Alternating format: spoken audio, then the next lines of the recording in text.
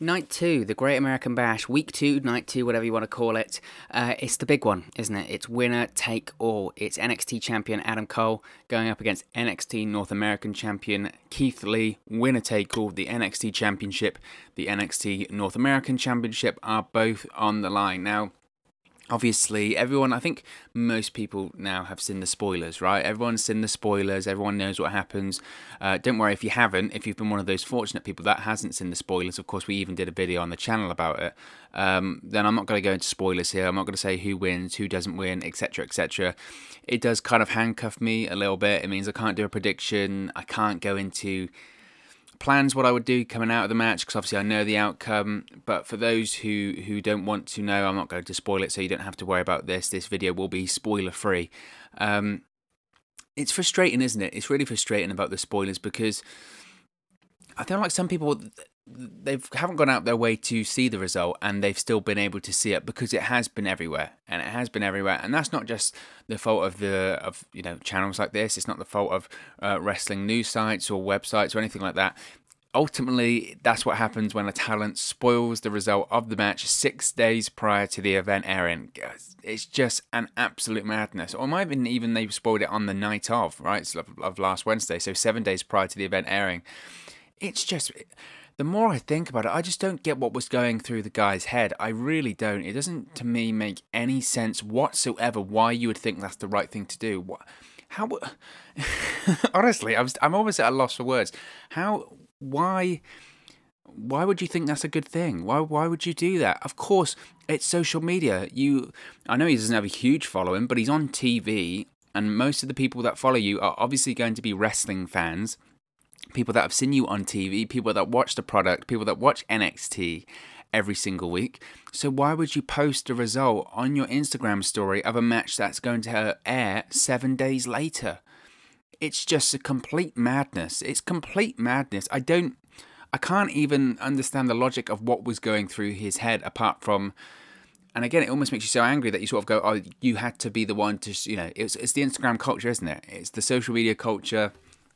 Look, I'm having a go because obviously we're talking now on YouTube, and this is going to be posted on Instagram too, and all of that stuff. But was it really that important to be the first to show people that, or was it really that important to get likes or to get clicks or to get attention on your Instagram story that you had to put the actual finish up of a match that they've been building to, and the match that they've been hyping up, and arguably, in my opinion, the biggest match in NXT history? I know that's probably quite a bold statement, but I still do think it's the biggest match in NXT history.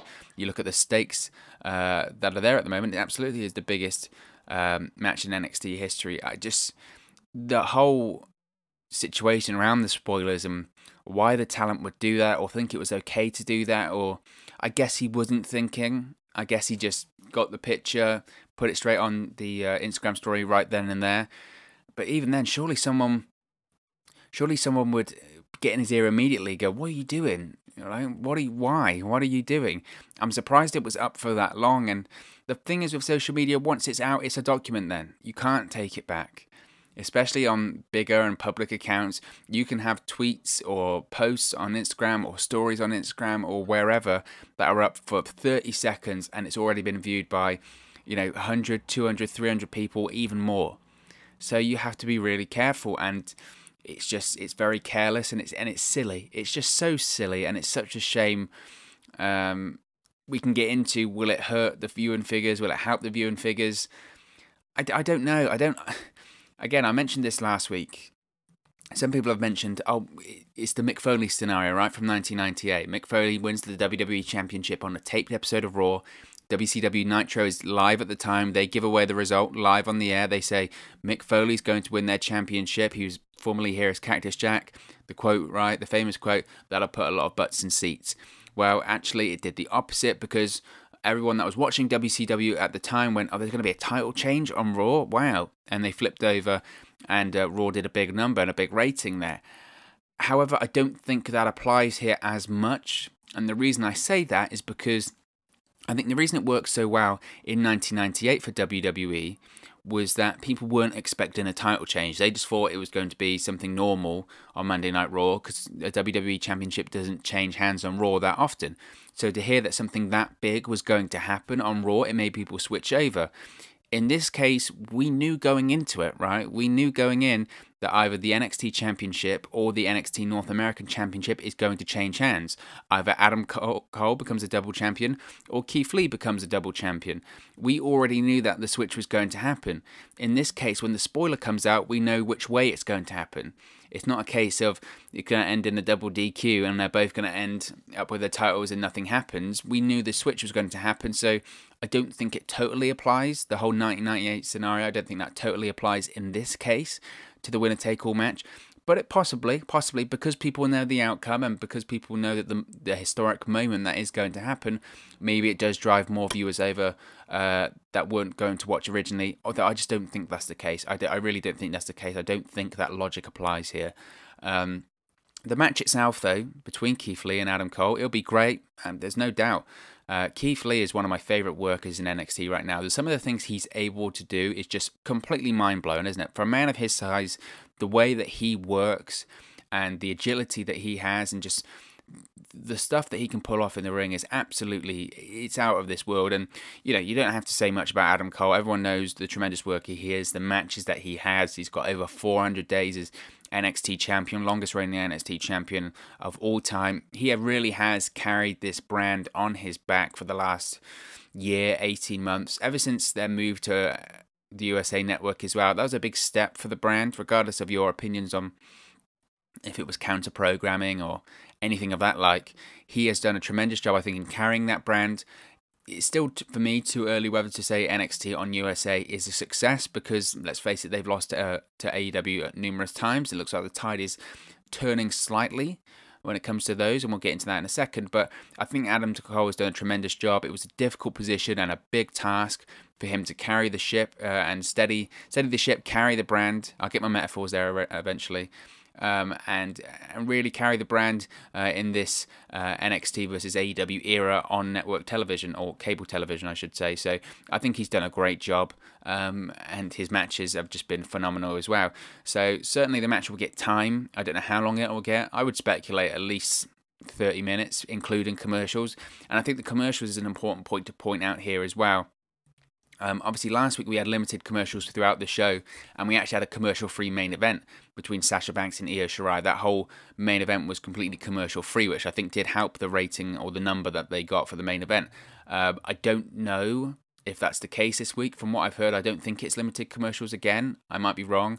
And I don't think we're going to have a commercial-free main event again. I might be wrong. I haven't heard that.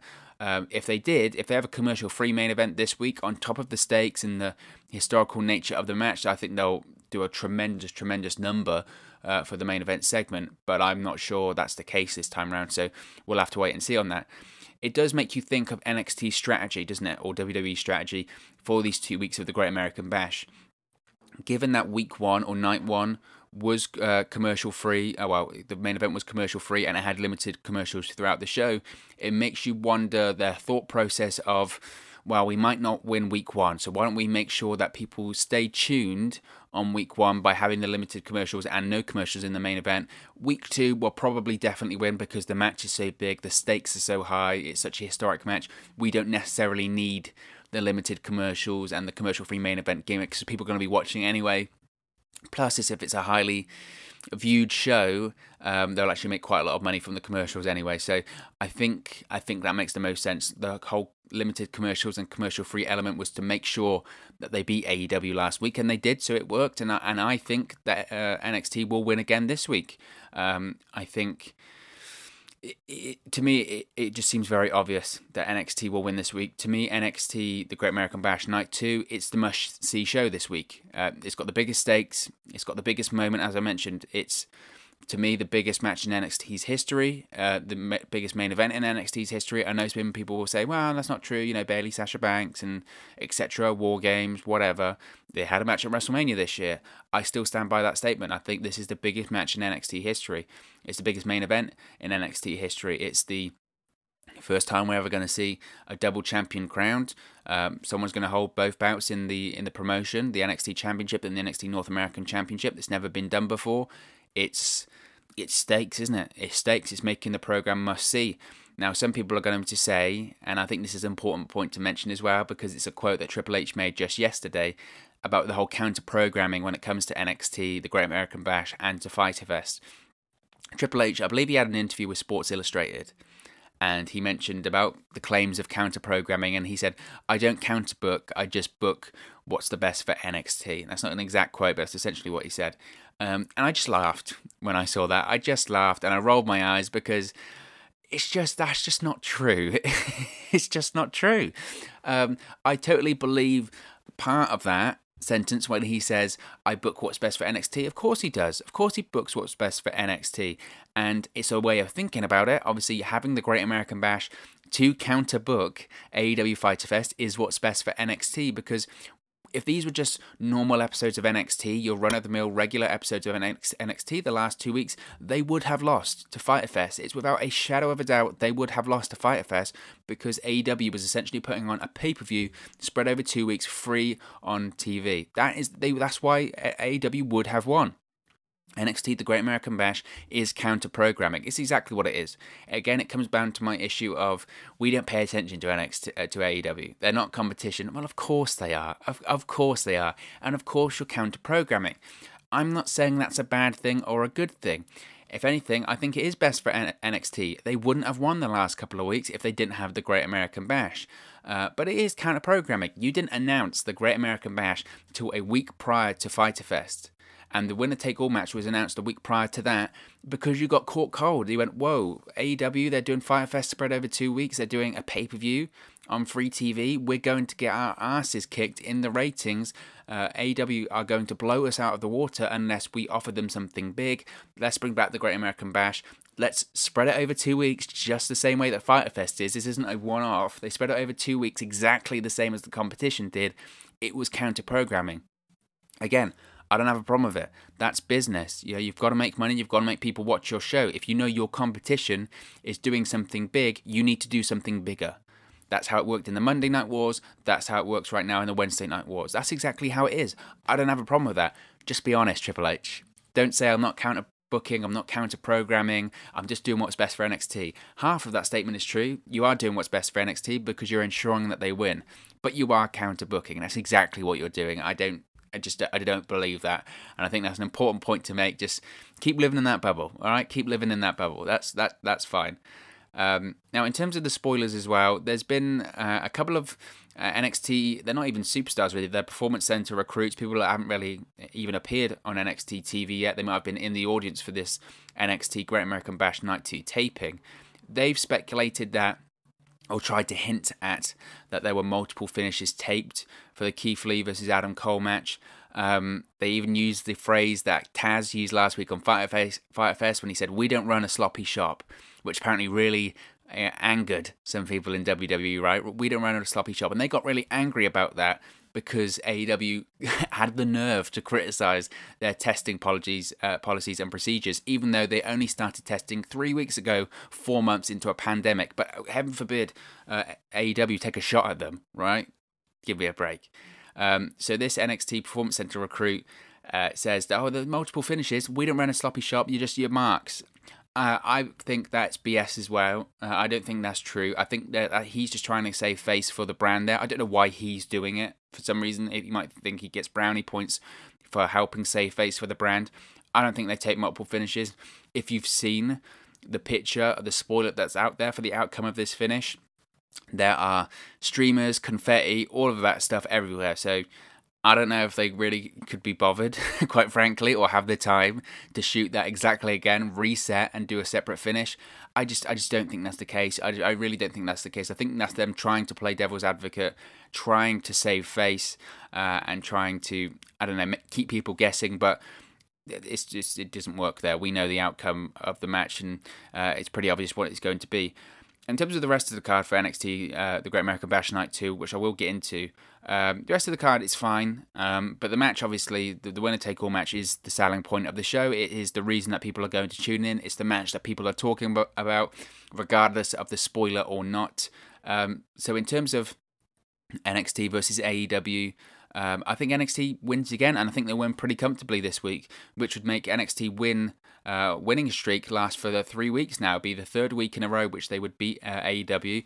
I have no doubts that I think NXT will win this week. I'd be very, very surprised if AEW won this week, just because look, the AEW Fight Fest Night 2 card is great, but if you weigh it up against each other and look at the stakes, which is more must-see, which has the bigger news coming out of it, it's the NXT Great American Bash Night 2. It's just that winner-take-all match.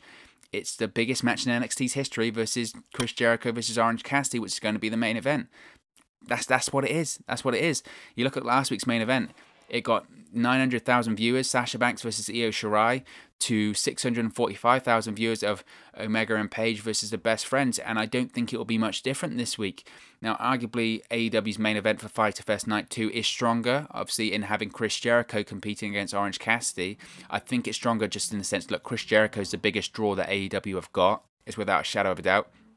He's the one that moves the needle for AEW there. So maybe having Jericho in the main event of Fyter Fest might help them. I just don't think it'll be enough to overcome such a big match in NXT's history, arguably the biggest match in NXT's history, where we'll see the first double champion, the NXT champion, and the North American crowned on one superstar for the first time. So I think NXT wins this week again. Really excited for the main event, regardless that I know the outcome. I think it'll be a great match anyway, and I'll be watching. So it will be certainly interesting, to say the least. Of course, this is just one man's opinion. What are your thoughts on the main event, the winner-take-all match between Keith Lee and Adam Cole tonight on Night 2 of the Great American Bash? Which show will you be watching, NXT or AEW? Let me know your thoughts in the comment section below. Don't forget to like, share, and subscribe to Wrestle News 365. You can do that by clicking the bottom right hand corner of the screen right now, or if you wait a few seconds, there'll be a subscribe button at the end of this video along with another video for you to watch. Be sure to follow us on all of our social media platforms on the screen right now. That's at 365Wrestle on Twitter and at WrestleNews365 on Facebook and Instagram. Thank you very much for watching, listening, streaming, or however you come across this video today, and I'll speak to you again very, very soon. Enjoy NXT Great American Bash or Fyter Fest, whichever one you watch. I'll speak to you again soon, guys. Hey guys, thank you for watching, listening, streaming, or however you come across this video today. Be sure to click on the video on the right there to watch our next video, or click the bottom there to subscribe, or the bottom right hand corner. Thank you very much, and I'll speak to you again very soon.